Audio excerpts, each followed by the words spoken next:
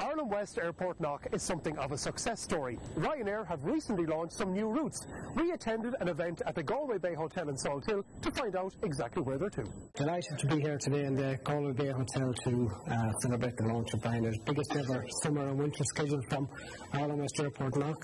This year Ryanair will fly to 16 international destinations and reach an estimated 580,000 passengers, which will be their busiest year on record for the airport. It's very important, I think, as well for the Galway region, which is an extremely important market for the airport, and indeed Ryanair.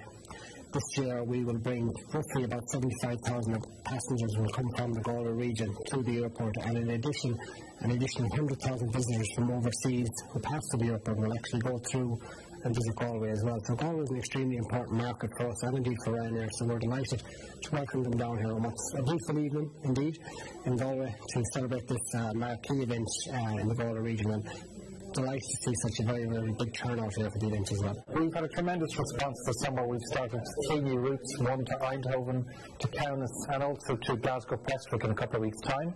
But overall we're going to have our biggest ever year at Knock Airport. Over 580,000 passengers we expect this year, and with the new routes that will create a significant amount of new inbound tourism to the region. We feel it's essential now at this stage that the people at Knock Airport did a tremendous job to develop the airport and to generate the traffic, but the whole community in the whole west of Ireland really has to get in behind the airport and support the new services.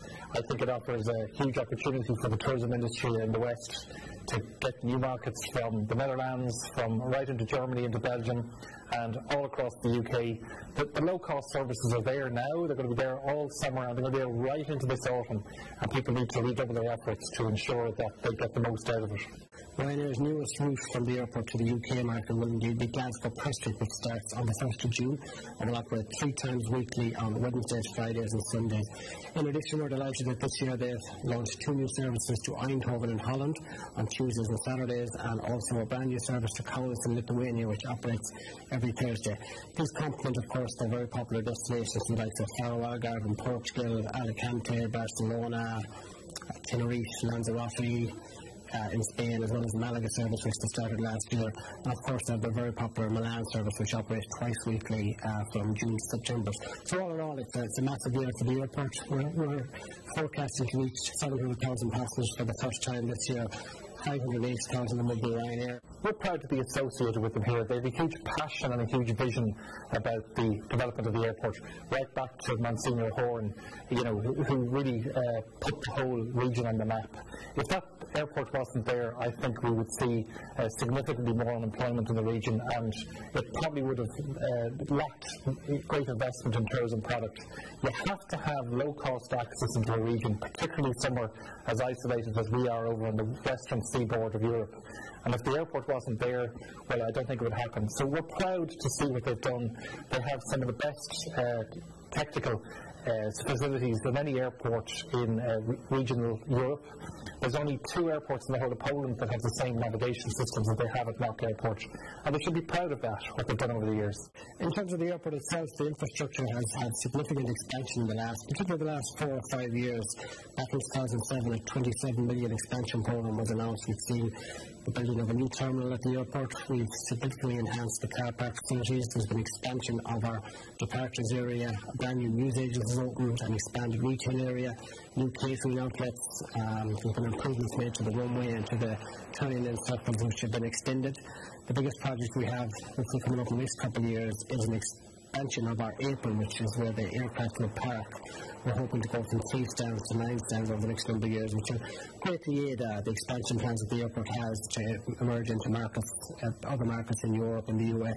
And as well as that, I suppose one of the biggest developments in the last few years has been a new Category 2 lighting system, which I suppose people would have been familiar in back in the late 90s, early 2000s, that we were had an issue with low visibility in bad conditions. That has all thankfully been pretty much eradicated in the last 4 or 5 years following the introduction of a new lighting system which actually has omitted diversions from the airport. So that's been very, very positive.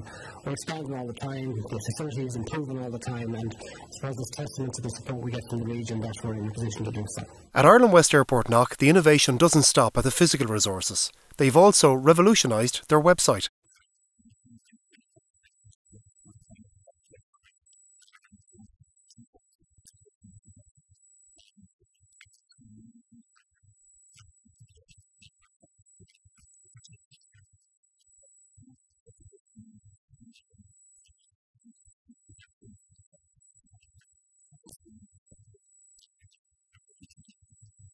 We'll have to work really, really hard to fill the 16 routes that we have out of Knock this summer, and we are doing that.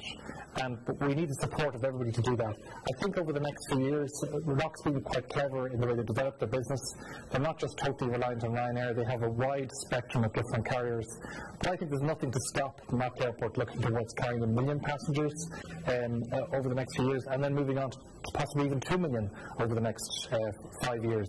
It's there right across Europe. You know, the low-cost access is there from Ryanair, and I believe it'll be there from other carriers. But the tourism product providers in the region, they're going to have to roll in behind the airport, and they're going to have to see the gold nugget that they have sitting there up in Knock near Charlestown. It's there for them. They're going to have to take the opportunity and support it.